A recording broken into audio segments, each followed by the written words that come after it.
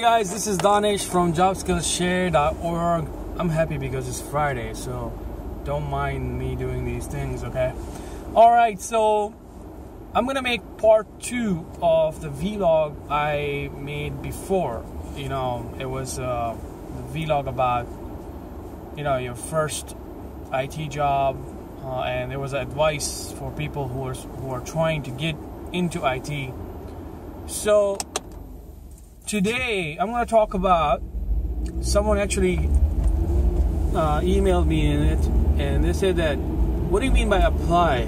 How can we apply? And give us some tips that what will make, you know, what steps to take for applying and what will help us.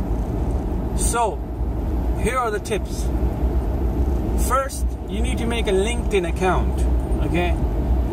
LinkedIn is kind of, I already talked about this before too. LinkedIn is important. It's a professional social media type, social site, sorry.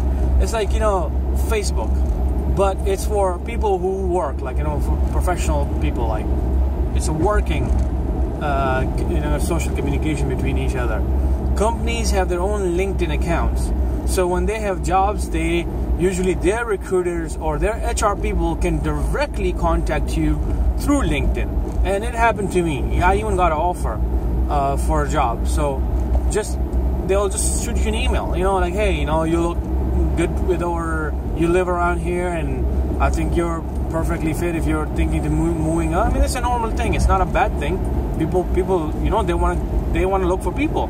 So you can also look the same way. You can approach, you can go and comment on the job, you know, when they have any jobs, their HR people post out there, you just comment, hey, check my resume or check my profile, and then they'll basically message you. So that's why I say LinkedIn account is important. And the way we did it for you guys, because some people might not have too many LinkedIn connections, so what I did, we created a LinkedIn group. So if you go to, I will actually post a link in the description also. You go to the group, we have 500 plus users, and one thing that I tell people, that if you are in the part of the group, someone else can do a connection with you, and please accept it, because this way you're helping the other people to get them more connections, so then you guys can help each other out. So we have a group, LinkedIn. Other thing is this, that you really need to work on, like, you know, your resume as a part of, like, you know, taking these courses. Because when you take these courses, and some even free courses outside, there are well-known courses, or Microsoft Virtual Academy also gives you a certificate even for free. So you take these courses and you get all that stuff on your resume. That's another part, that you are going to have a good resume now. You're going to have something on your resume. You have a lot of knowledge in your head. You have all these terms in your head in interview, and you have tools like LinkedIn and stuff like that, so you will get more chances. And also the internship that we are providing, connections that you're going to get, you are basically building yourself for that first interview. Okay, now phase 2, let's say you did all this and you got the interview call, and they talk about things. So prepare yourself for, and I'm talking about entry-level job over here, you're trying to get into IT. So prepare yourself for ticketing system terminology. Like, you know, they'll ask you, do you know how to assign a ticket? Can you give us an example? How do you assign? So basically you talk about, yes, I know about a ticketing system. I've actually taken a course about ticketing system. I know how to assign it to people, blah, blah, blah. And you also have, you also need to know about Active Directory. Then you can talk about, they'll say, can you tell me something about Active Directory? What kind of things you will be doing? So you say, oh, I can add a user in Active Directory. I can delete a user. Sometimes I will get calls about resetting passwords that I can do through Active Directory. So you don't, you're talking like you know this stuff pretty good. And then you go to more of a detailed stuff about, like, you know, imaging computer. Imaging is a term, and see, like, I'm using terms, imaging. I'm not saying copying computers, or like, just doesn't make sense. So you gotta, like, you know, talk about imaging computers, and things like that will make you look good in your interview. So let's say you got a job now. What's the next step?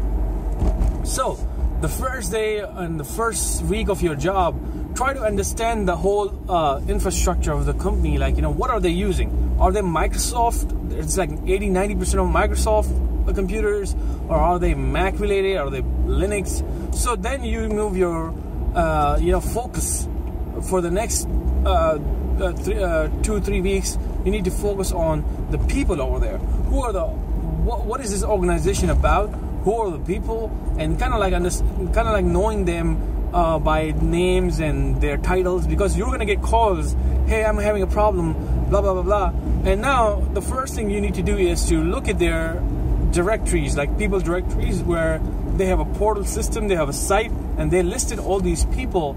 And then basically you look who is who works under who, and where they sit. That's actually a really important part right there, because if you don't know, that's the most confusing thing. Like, people call you and you don't know where they sit, you don't know who they are, things like that. So you need to, first thing I would say, open up their directory, like, their portal, where they have all the people that they listed, that these are our workers, this is the director, and these are the people that work under him, and they sit right here. So when you get a call, you're looking at the directory, and you're like, oh, this person sits over here, and he's talking about this issue. And now you have few minutes to kind of like, think over, because if you're new to IT, you might not know how to fix these things right away. So that's the best thing. What you can do is, when you get a call, you make sure you have Google open, and then go to Google, go to Spiceworks, or some Microsoft links that I shared in my course. Go to these